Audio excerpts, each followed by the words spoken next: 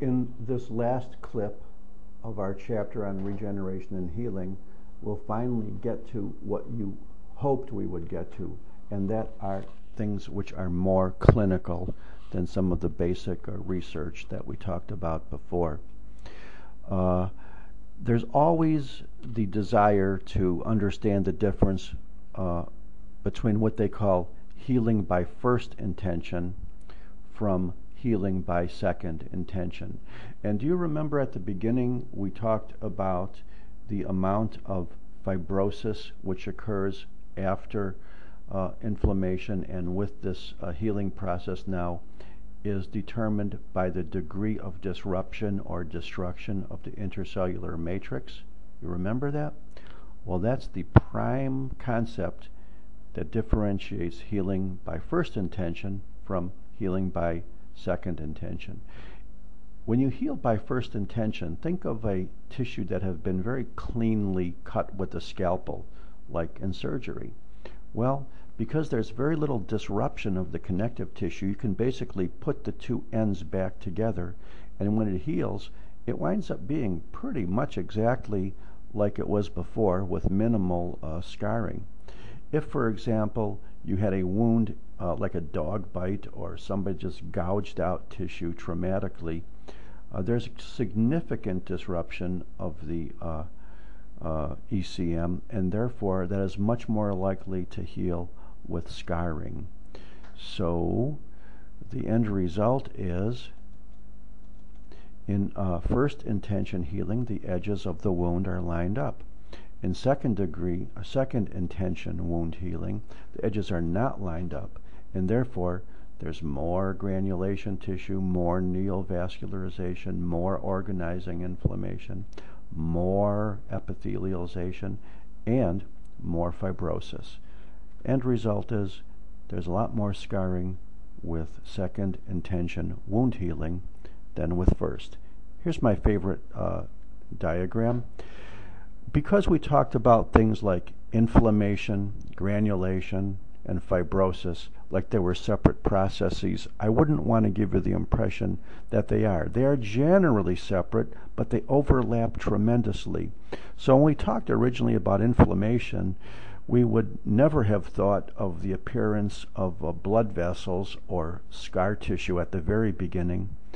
But if you take the period of granulation or neovascularization, that can very much overlap both functionally as well as histologically with the inflammatory process. And similarly, when we look at the ingrowth of new blood vessels and the appearance of fibroblasts and collagen and scar formation, that overlaps with the granulation phase as well, doesn't it?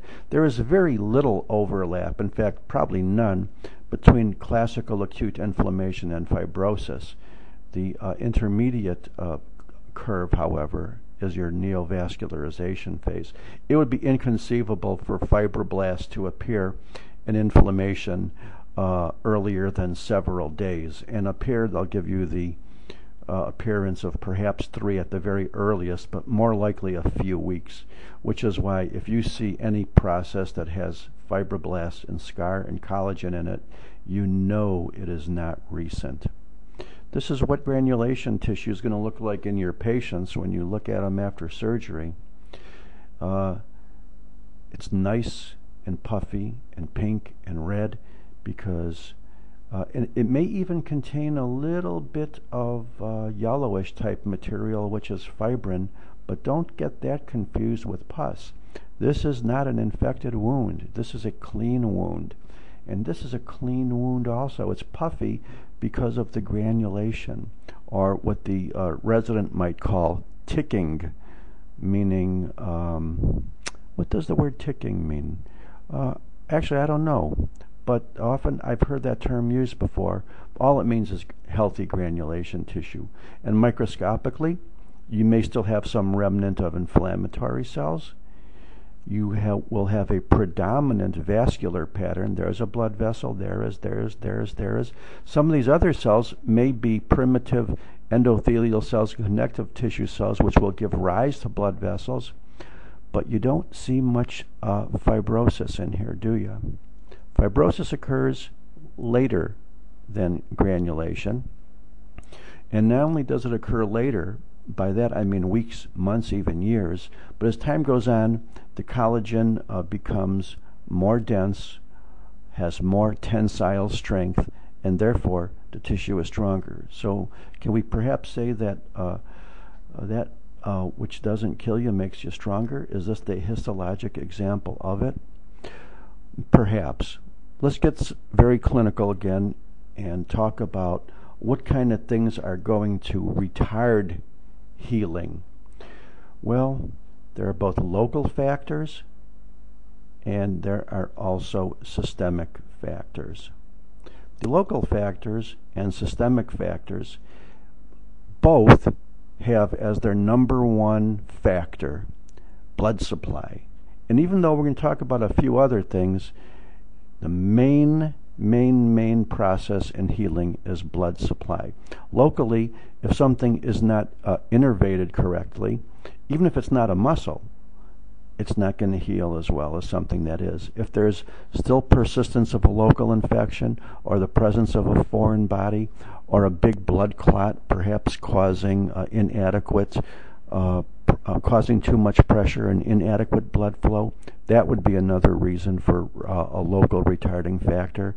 If there's mechanical stress, perhaps from a cast that's not on right, or the presence of necrotic tissue in itself, even if it is not infected, will also be a local retarding factor. But remember, folks, if you get to be 80 and you get Alzheimer's disease and you can only think of one thing, for both local and systemic, adequate blood supply is the number one factor.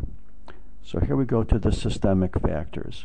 And do older people not heal as well as younger people? Yeah. Do people who don't have enough oxygen going to tissues and wounds and areas of inflammation not heal as well as non-anemic people? Yeah. Do people with malignancies, perhaps due to some immune deficiency or not heal as well? Yes. Do malnourished people not heal as well? These are all logical, aren't they? Do obese people not heal as well as non-obese people? You betcha. And do people that still have the presence of systemic infection not heal as well? Yes.